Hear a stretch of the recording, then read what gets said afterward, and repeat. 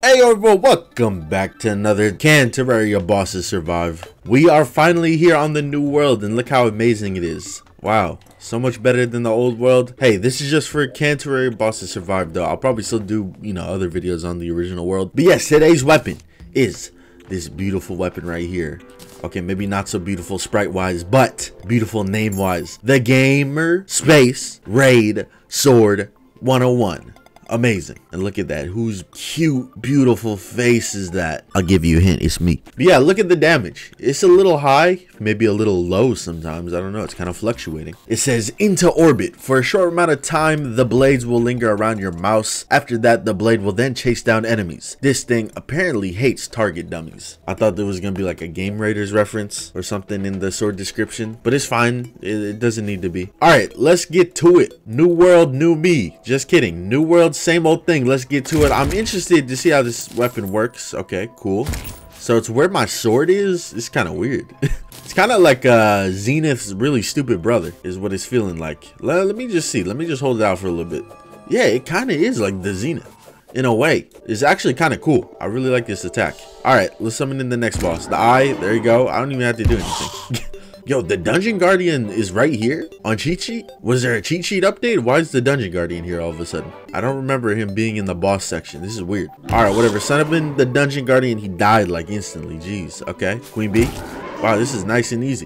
Quote unquote, I am in the corruption. So, might as well summon the Eater of Worlds. The Eater of Worlds, I don't think is in the boss section still. But the Dungeon Guardian is. Oh, Eater's dead. You hate to see it. Brain Cthulhu? Also dead. Yeah, look, no Eater. Still no respect to Eater. The day we consider Dungeon Guardian a boss over the Eater of Worlds, you hate to see it. I don't care if the boy's in segmented pieces. There's other bosses here that are in segmented pieces and still not in here. The disrespect. All right, on to Lepus, dead. On to Turkor, dead. And of course, wait a minute. I saw Betsy here. But where's the ogre and the dark mage? See, like, what is this inconsistency? Betsy's there now. I don't think Betsy was ever there before. It's getting weirder and weirder. I don't know. I don't even remember updating the cheat sheet mod, but like, it's getting weird. The only sad thing about this world is, as you can see, there's no boxes. There's no boxes. I had to start up some boxes, bro. So let's start on all the way over here to the right. Let's get the boxes started. Wall of flesh. Boom. The first box has been placed in this new world. Now here's the real question. Will I make it nighttime to fight the mech bosses? Absolutely not. I'm gonna just summon in as many swords as possible and just hope that they all die when I spawn them in. So far, so good. It's looking really good. Oh my. Okay, very interesting. Don't know what happened there. Look at this jungle temple. Do I have a mod installed that's doing this? I gotta have a mod installed or something because like this is happening too often. All the new worlds I generate, they're like this. It's got to be like Fargos Mod. This is such a good arena, bro. All right, let's go ahead. Let's take on Plantera, of course. The Golem, of course, right after that. I don't know. I guess while I'm here, we could take on like Akram. Why not? Go ahead. Uh-oh. Game froze. It's either the game's going to crash or Akram's going to die and it's just going to take a while. That's usually what happens. There we go. It took a little bit, but Akram is dead. Still don't know why that happens. It's like one of the only bosses it happens with. It's all good. Let's go to the ocean. Uh-oh. I went to the wrong ocean. I went to the doo-doo colored one. Wait, never mind. It's not doo-doo colored or pea colored anymore. Calamity doesn't like having fun. I'm going to the left side ocean because this is more cool over here. All right, it's raining. Whatever it adds to the effect of the next boss, Duke, sure. Boom. I feel like the Duke should be like buffed if it rains. That should be a nice little like Easter egg or something. All right, on to the quote unquote mini bosses. You can consider them mini bosses, event bosses, whatever you want to call them. You know what? I like to call them dead. That's what I like to call them. That's a negative number. What the heck? Yeah, if you look at the top, negative numbers, they're usually a beautiful thing to see in this series. They usually mean a really good thing. All right, on to the next though, Betsy. Oh. Morning wood. Did not mean to kill the morning wood like that. You know what? Might as well just spam everything out then.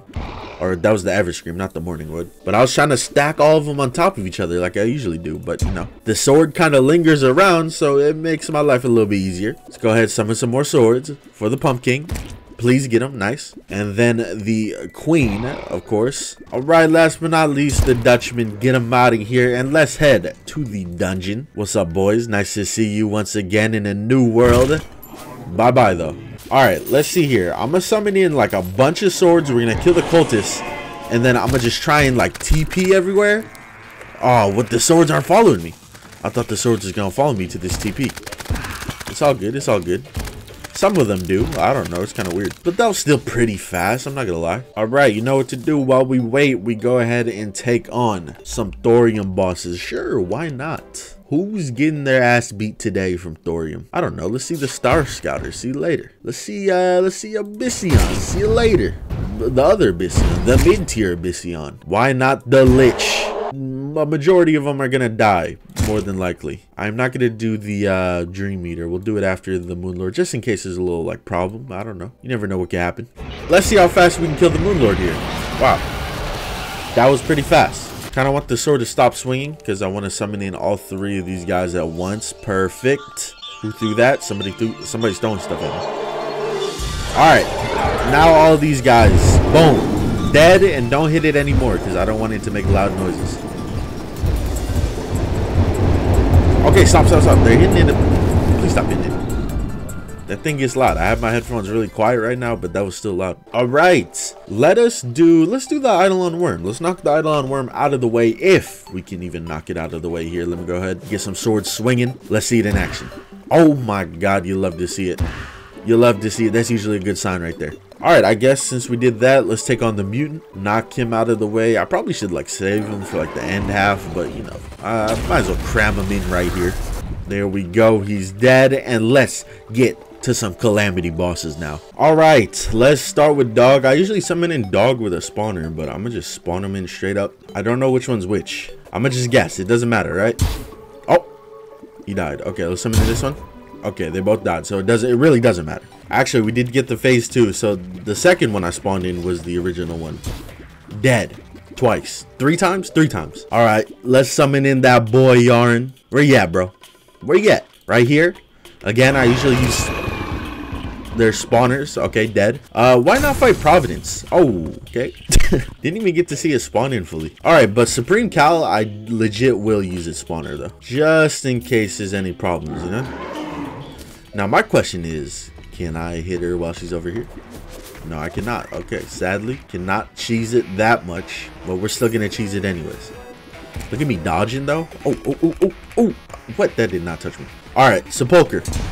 Oh, Sepulcher's head is gone. His body's still there, but the rest is gone. And dead just like that. Kill Sepulcher too. Go to hell. You're hilarious, Calamity Mod. You make me laugh. But there you go. That was Supreme Cal. Nice and easy. On to the next here. The next, I would say, let's do Bill Cipher. Let's do the Ugandan Knuckles. Why not? We do have to spawn both of these guys with their respective spawning tools / summoners. Let's see it in action here. Good throw. Good throw. I actually do like Bill Cipher turning like the map a different color or having the background like orange and stuff is really cool. If I remember correctly, I think that's similar to like the finale Gravity Falls when they're in like that apocalypse world or whatever. Don't remember, haven't watched it in a long ass time. On to the next one though, Ugandan Knuckles. I'm gonna just start swinging.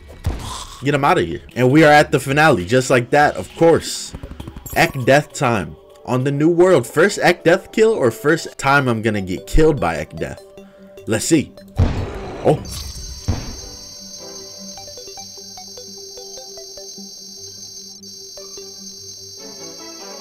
I have no idea what just happened. It's like a W and an L at the same time. I hope you guys enjoyed another episode of Can Terraria Bosses Survive. We are in the new world. I know it's not much right now, but like my original idea that I had, I was gonna like split up a bunch of biomes and summon the respective bosses in each biome, but like it kind of doesn't matter. I can literally summon bosses anywhere, so we'll see what happens. Yeah, shout out the developer of the mod. Make sure to check the mod out and also make sure to leave more weapon suggestions, of course. Yeah, I'll see y'all next time.